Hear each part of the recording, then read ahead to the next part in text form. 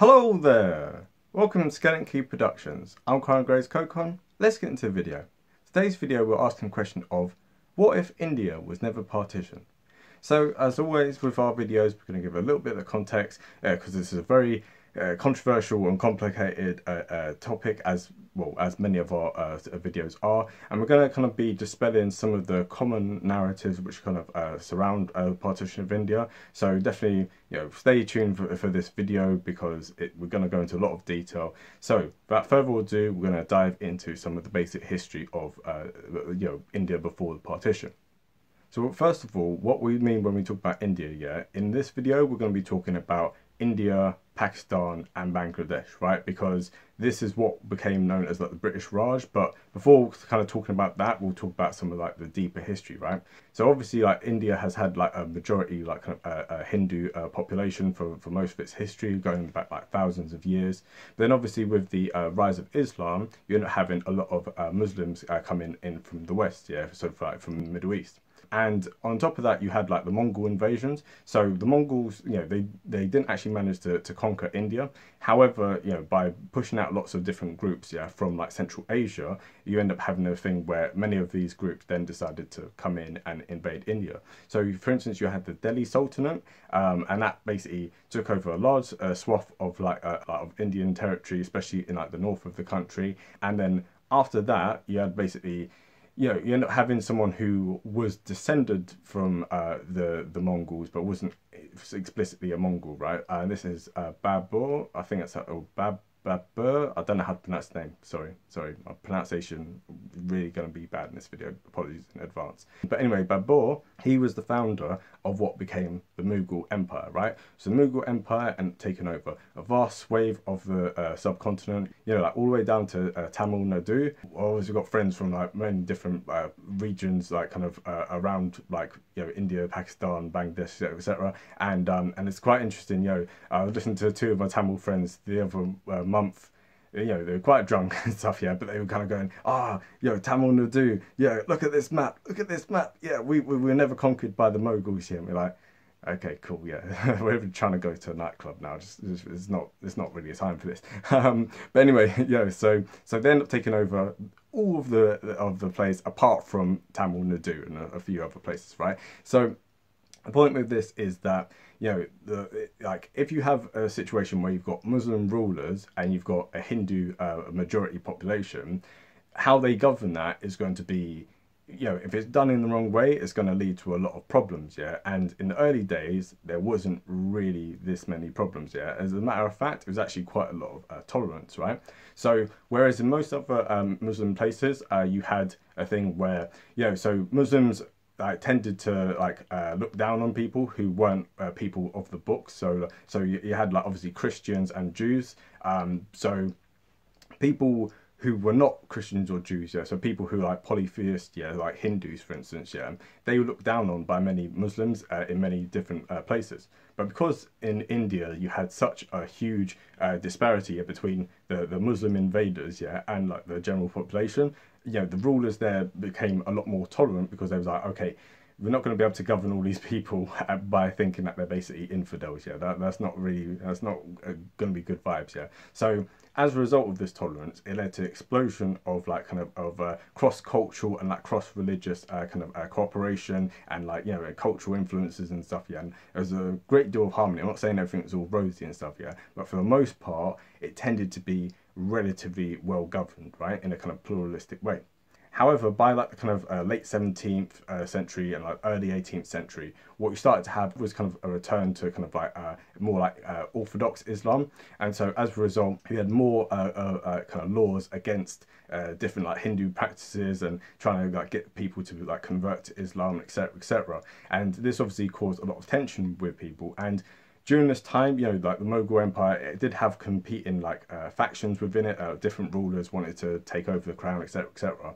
But this lack of tolerance, which there had been in previous centuries and stuff, didn't really help them. And it was one of the many things, obviously when an empire declines, there's many things that contribute to it collapsing. But this is one of the things which really didn't help it, and it was a catalyst to their overall decline. So who ended up taking over after the Moguls, right? Well, as we can imagine, there was many different European powers, yeah, because this was the age of discovery. This is when the Europeans went all around the world in search of spices and silks and all these kind of things, right? And India obviously had these things by the bucket load, right? The Mughal Empire, you know, I think in 1700, yeah, I think it was either the largest or the second largest economy in like the whole world, and certainly by population, I believe had something like 23% of the world's population, and so, you know, covering a vast territory and stuff, right? But bit by bit, the European powers started to come in and set up their own trading companies, right? So you had Dutch East India Trading Company, you had the French East India Company, and of course you end up having the most famous of all, which was the English, which later became the British East India Trading Company, right?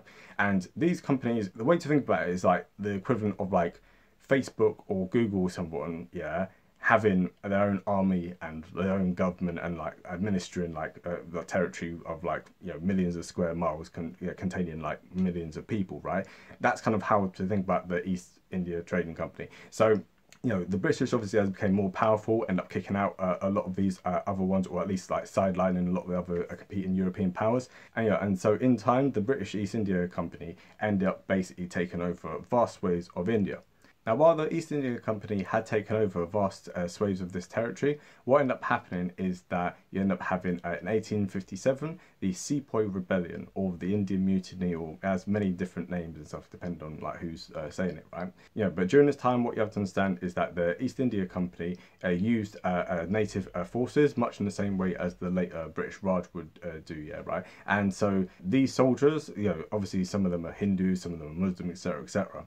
And a rumor went around that the cartridges were being laced with cow fat and with pig fat, right? So respectively, you know, like the Hindus and the Muslims are going to get very annoyed at that, because obviously those are like you know, for the Hindus, like it's you know, cows are sacred, and for Muslims obviously pigs are unclean. So this ended up causing a huge rebellion, ended up killing lots of British people, and eventually ended up being crushed by the British army. But what ended up happening is that the British end up disbanding the East India Company, and they end up taking direct control over the whole of India, right? And this became known as the British Raj, or the British rule, right?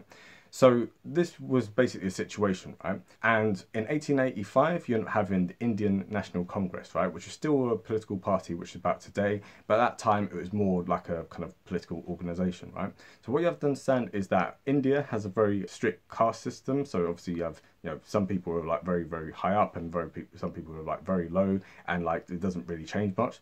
So what was happening with a lot of people from like the higher classes, it was that they were, you know, they were very rich, and they were sending like their sons to be educated in like boarding schools back in England and stuff, and you know, going to Oxford and Cambridge and stuff, right? So these are very like kind of highly educated, like middle kind of class or upper class people. And so when they came back to India, they was like, okay, we basically want to administer the British Raj, right? It shouldn't just be all these English people who are running the place. We should have a say in like in how the colonies basically run. And so that's how it kind of began. It wasn't really meant to at the beginning to be pro-independence. However, over the preceding decades, what happened is that, you know, a lot more people were more in favour of independence, because they could see that the British weren't really giving them the kind of demands that they wanted. However, even in this time, you can start to see schisms between the you know, the Hindu majority and the Muslim minority, right? So, you know, Hindus making up about 75% of the total place, and Muslims making up around 20% or so. Because obviously you've got like, you know, Christians and Buddhists and Sikhs and stuff in India as well, and Jains and all the rest of it, right? So you've got all these different religious groups in there, but by and large, it's kind of split between like, you know, Hindus and Muslims, and you can kind of see that on some of the maps that we have here and stuff, right?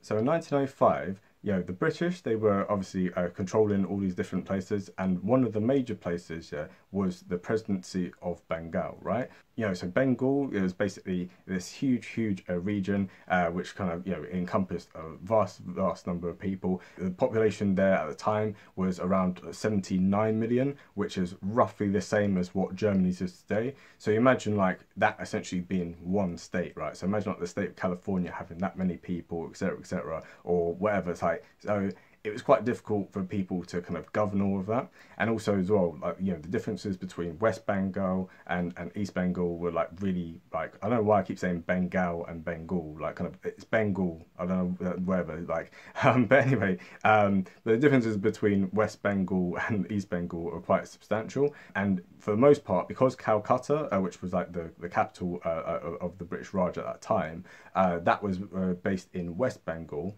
and so East Bengal wasn't really getting that much attention, and that was kind of a very undeveloped region, right?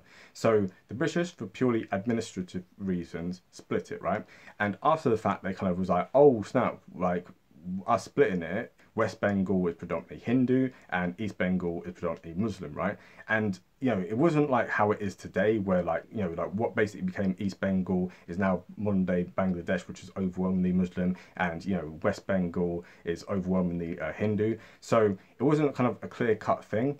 So they hadn't gone out of their way to kind of like do this, right? And this is a kind of myth that kind of we kind of need to dispel, that, you know, it was the evil British going, more ha ha ha, let's do divide and rule, because this is something we're going to get into a bit later. But if you're doing divide and rule, you kind of have to continually rule the people, like, kind of, so there's no point in dividing people and then they go and get their independence, right? That's not really part of the plan. Anyways, this is like, people often make that kind of argument and stuff, yeah, but like, as we've kind of shown in this video and will continue to show, the tensions are much longer and more entrenched than like anything that the British did. And if anything, you know, you can't divide a people if there isn't already some underlying tensions there anyway. So whether it was played up or not, etc., that's, yeah.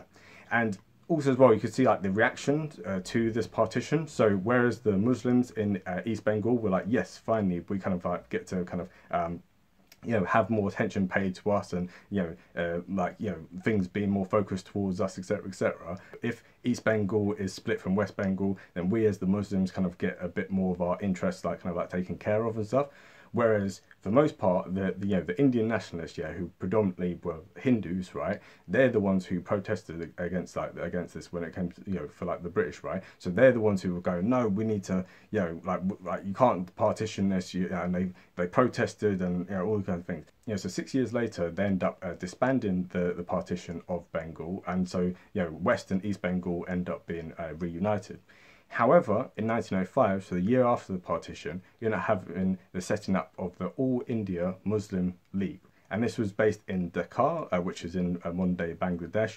And so, you know, basically this partition, yeah, had a huge catalyst, yeah, because, like, they could see that, like, you know, if India ends up getting independence, which at this point is what the INC wanted, right?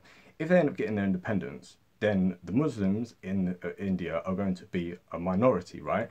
And whereas the British are kind of evenly kind of, you know, ruling over everyone and stuff, right? If we're not having a situation where there's an independent India, you know, the Hindus, because they're 75% of the population, are always going to be dominant. And so, you know, their interests are always going to trump ours, right? And on top of that, there was many things where, you know, you obviously had a lot of like Hindu nationalists, you know, and like their opposition kind of varied very much. So you had some people who were just like rioting and like passing laws about like the slaughter of cattle, which, you know, so Hindus, as we said, like, you know, for them cows are sacred, but for everyone else they're like, it's just a cow, dude, like, it's not that deep. So, you know, them having riots and like trying to pass laws to ban the slaughtering of cows for Muslims to adhere to, you know, that's kind of things like that kind of really annoyed the Muslims. Also, there was proposals for the you know, the banning of like conversion to Islam and stuff, and there was other things as well where, you know, some people were saying, oh, we need to completely like separate like the Muslims, we need to have them as like second-class citizens, and some people were just saying, right, we just need to expel all the Muslims, right? So with this range of opinions, I'm not saying that this was the predominant view within the INC, yeah, within the Indian national movement, yeah, and especially like in the leadership, yeah, you had many people who wanted India to stay united, right, and they wanted a kind of a secular state as India today is, right? But the problem is that a lot of people, especially on like the lower levels of this, they wanted to basically, you know, suppress the Muslims and stuff, right? And so a lot of the Muslims saw this and was like, we need to protect ourselves. We need, like, increasingly they was like, well, we need at bare minimum, we need like autonomous like status, right? You know, we need to kind of govern ourselves. Maybe there's like a common like defense and foreign policy and stuff, but we need to be able to govern ourselves. And as time went on, and as you go into the 1930s and onwards, the idea of independent Pakistan ends up being born. So Pakistan was born out of the idea of the so-called two-nation theory. So, okay, so first of all, we have to understand that Pakistan is an acronym. So it stands for like Punjab, Kashmir, Sindh. I can't remember all of them. Yeah, I have them on screen now. Sorry, Pakistanis. Sorry. But anyway, so the idea was that the regions which were Muslim, they would be kind of their own separate country, because whereas in Europe and other places around the world, it's more like nationhood is more defined by ethnicity, or it's more defined along like kind of linguistic lines and stuff, like different languages. In India, the theory goes that the main dividing thing is between religion, right? So you've got the Hindus on one hand and you've got the Muslims on the other hand, right? Now obviously there's debates about this, because for instance, people who are Bengalis, whether they're Hindus or Muslims, they might feel a kind of a shared kinship, and the same thing with Punjabis as well, because again, like before the partition, you end up having a lot of people on either side within both of these states. So during World War II, the Muslims tended to be less in favour of independence, because again, as we've kind of said, this idea of like, no, like the Hindus are going to basically take over and stuff, right?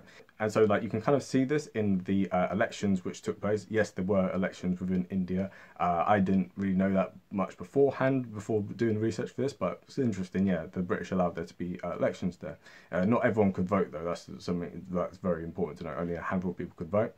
But either way, within this thing, you can already see from, from 1945, 1946, you can already kind of see that like on like regional and on national elections, you can already see there's a division between the places which are voting for the Indian National Congress, which is the Hindu majority pro like India like kind of a segment, and then also the Muslim League, like who are predominantly in what's today Pakistan and Bangladesh.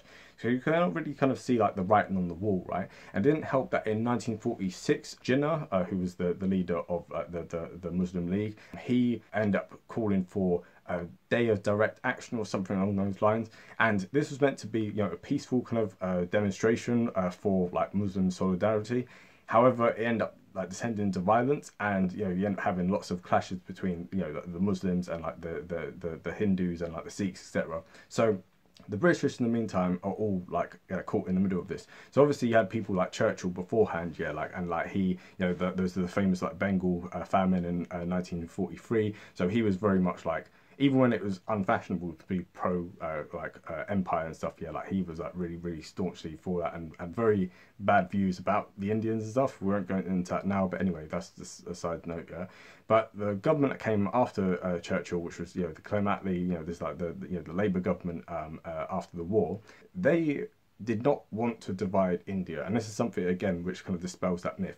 So Lord Mountbatten, who was the last viceroy of India, he was sent out there with the expressed thing of like, right, you are not going to be dividing India. If they ask for partition, you're not doing that, and there's going to be a withdrawal from India in June of 1948, right? So in the meantime, you're just like keeping the peace, and that's all your job is. And Mountbatten had that idea when he first kind of got out there.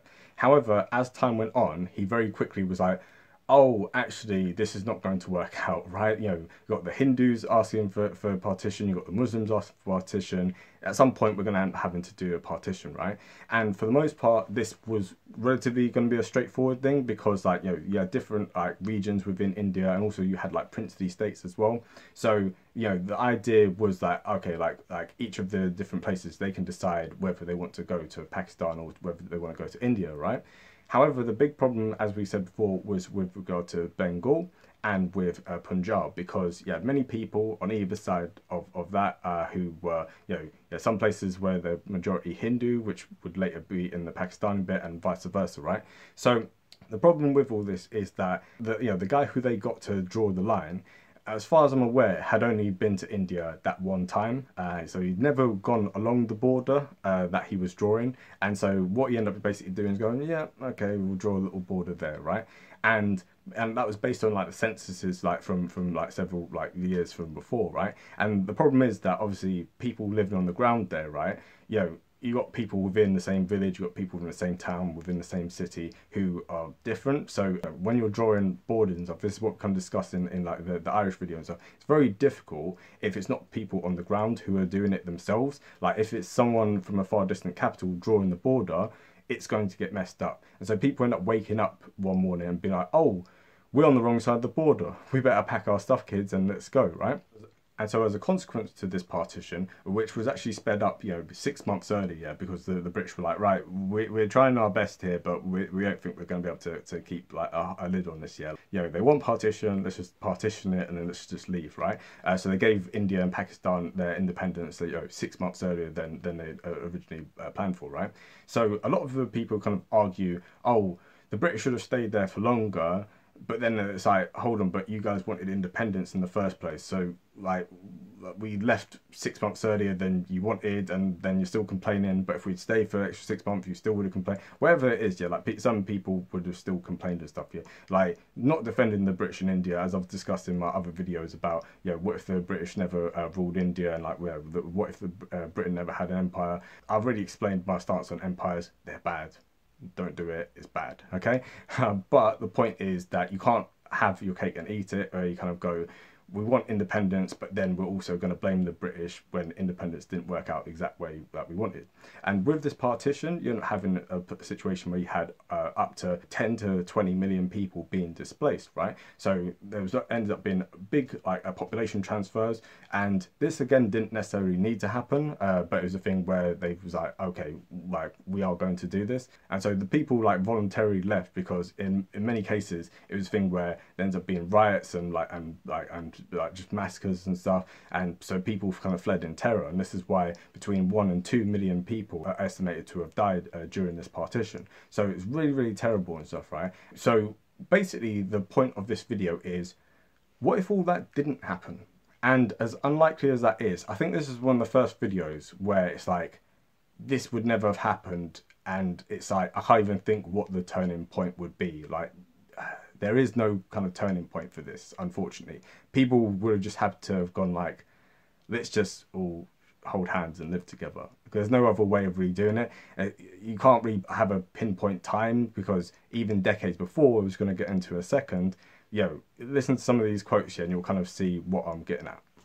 So I'm now going to read some quotes, First of all, one from a Muslim leader who was Sayyid Ahmed Khan. So this is a very prominent person who kind of came up with like the two-nation theory. And these are a series of speeches which he made over several years in like the 1880s.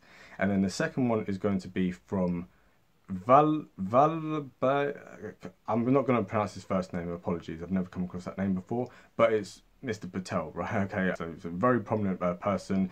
This was, he's actually the largest statue in the whole world is actually made of him, and it's like the Statue of Unity, and it's basically to pay homage to him and like the prominent role that he played in Indian independence. Who's one of the first Indian nationalists who kind of came to terms with the fact of, no matter what we want, the Muslims are going to be partitioned away from us, so we're just going to have to put up with it, right? So the first bunch of quotes are going to be from Sayyid Ahmed Khan, and the second are going to be from Patel. Apologies, I can't say his first name.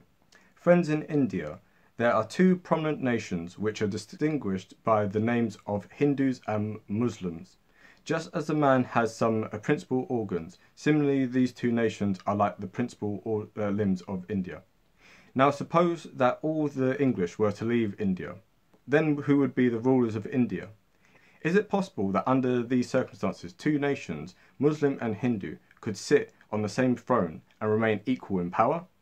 Most certainly not. It is necessary that one should conquer the other and thrust it down. To hope that both could remain equal is to desire the impossible and inconceivable. The aims and objects of the Indian National Congress are based upon an ignorance of history and present-day politics. They do not take into consideration that India is inhabited by different nationalities. They presuppose that the Muslims, the Marathans, the Brahmins, many other people, the Sikhs, the Bengalis, can all be treated alike, and all of them belong to the same nation. The Congress thinks that they profess the same religion, that they speak the same language, that their way of life and customs are the same. I consider the experiment which the Indian National Congress wants to make fraught with dangers and suffering for all the nations of India, especially for the Muslims. So that's what Syed Ahmad Khan was saying back in the 1880s, right? So obviously, Pakistan gets independence in 1947. So you can see, even if we start this timeline as like, far back and I go, oh, what if it changed then? You can really see this is, very prominent feelings amongst many of the Muslims, even as far back as this time. So now we're going to look at the quotes from Mr. Patel, and we can see with this, right? I fully appreciate the fears of our brothers from the Muslim majority areas. Nobody likes the division of India, and my heart is heavy. But the choice is between one division and many divisions. We must face facts. We cannot give way to emotionalism and sentimentality. The working committee has not acted out of fear. But I am afraid of one thing, that all our toil and hard work these many years might go to waste or prove unfruitful. My 9 months in office have completely disillusioned me regarding the supposed merits of the cabinet mission plan. Except for a few honourable exceptions, Muslim officials from the top down are working for the League. The communal veto given to the League in the mission plan would have blocked India's progress at every stage. Whether we like it or not, de facto Pakistan already exists in the Punjab and Bengal. Under the circumstances, I would prefer a de jure Pakistan, which may make the League more responsible. Freedom is coming. We have 75 to 80% of India, which we can make strong with our genius. The League can develop the rest of the country. So you see here just how entrenched the feelings between both sides are. So you can see that even the Indian nationalists, even he's kind of come to the terms with the fact of, we don't want this to happen, but at the end of the day, we've got the majority of the country. The Muslims want to have their own bit, let them have their own bit. But we're going to look today, fast forward with all these tensions and all this kind of division and stuff, and imagine what South Asia would look like today if it was united. Because obviously, we're not including Nepal or Bhutan, and we're not including Sri Lanka, so we're just talking here about India, Pakistan and Bangladesh. Well, first off, this country would have the largest population of any country on earth. It would have about 1.7 billion people, if you add up all these different places. But again, the overwhelming majority of these people would be from India, right? And also as well in terms of religious makeup, again, as we saw with the days of the British Raj, overwhelmingly the population would be Hindu, right? However, something to note is in terms of the economy, it would have one of the largest economies on earth. So India, as far as I'm aware, has already overtaken the United Kingdom. But if they combined their GDP with that of Bangladesh and Pakistan, from memory, they would have an economy roughly the same size of that of Germany, maybe even slightly larger. So this would be around 3.4 or 3.5 trillion dollars, right? So it would be quite substantial. But something to note is that the standard of living in India, in terms of, well, if measured by its GDP per capita, is much higher than it is in Pakistan and Bangladesh. And actually, what we find with a lot of the statistics when it comes to like this general region is that Pakistan tends to be on the lower end of nearly all the things so it tends to be poorer, there's less people who are educated, there's a higher rate of people who marry within like their like first cousins and stuff, which is like just a weird kind of cultural thing. I mean, not weird, it's a different cultural thing. Let's be all progressive and stuff. It's a different cultural thing to be marrying your cousins. So and then also the kind of the genetic kind of complications that can kind of cause, that tends to be predominantly in Pakistan.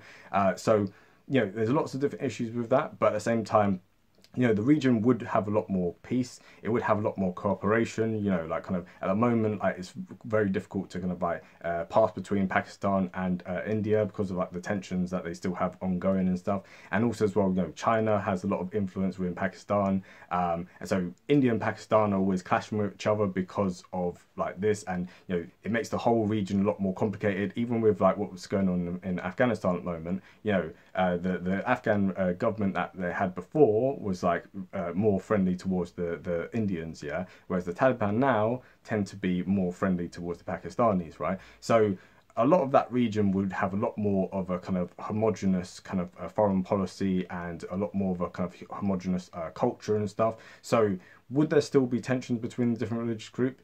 Yes, absolutely yes. And I don't think that even if there hadn't been a partition at this point, I think there would have been a partition at some other point, because, you know, even West Pakistan and East Pakistan, you know, they end up splitting in 1971, and that's how Bangladesh ended up being formed. So I don't really see, you know, if it didn't split in 1947, somewhere down the line it was going to split anyway.